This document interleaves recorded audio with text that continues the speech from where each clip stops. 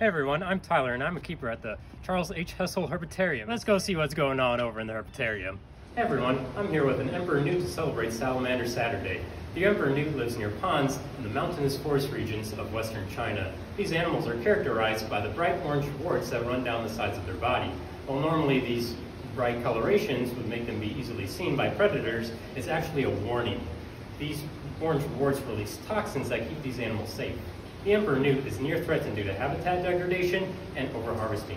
Having them at the St. Louis Zoo allows us to learn about them, breed them in captivity, and contribute to their natural conservation. Just by learning about the Emperor Newt, you're already taking the first step to helping them.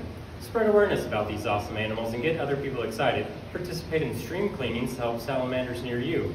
If you happen to see a salamander out in the wild, admire it from a distance, but leave it where you found it. Practices like these will help these awesome animals survive and thrive. My name is Rachel. I am a keeper here at the St. Louis Zoo, and I'm here to tell you guys about these blue-tailed fire-bellied newts.